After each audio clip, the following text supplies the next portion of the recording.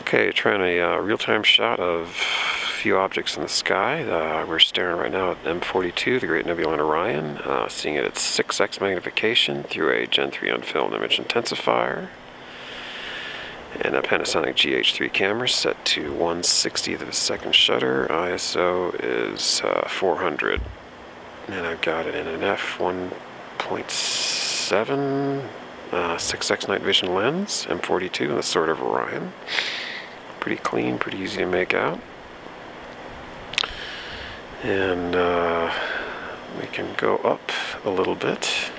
I'm just going to pan around here and into the belt. 3 stars in the belt. Leftmost star is all in attack, and if you go over to that star, you'll see to the upper left of it, there's a faint patch of fuzziness, and that would be the Flame Nebula. Got a car over here, and you can, if you see any flashing in the screen, that's from the car. Those freaking lights.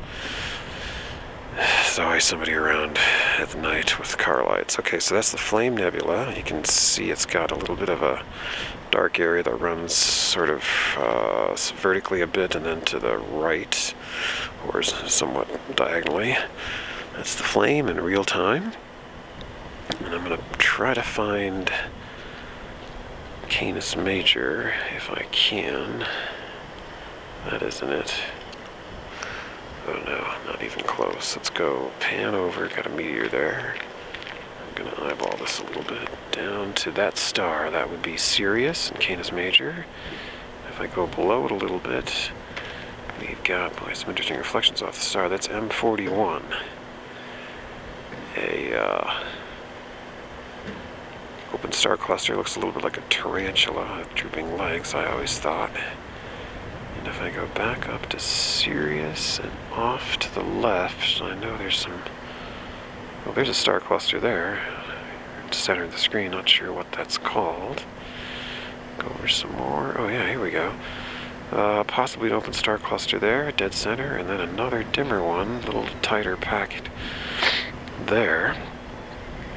A couple of star clusters to the left of Canis Major. Now we're going to see if we can get ourselves back to, go fast, Orion and M42, which is going to be, oh no, that's the Flame.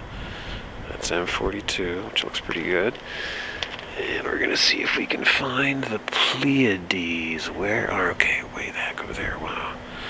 Alright, so first I'm going to try to get into Taurus. What's that? Oh, just a line of stars. Thought I saw something unusual.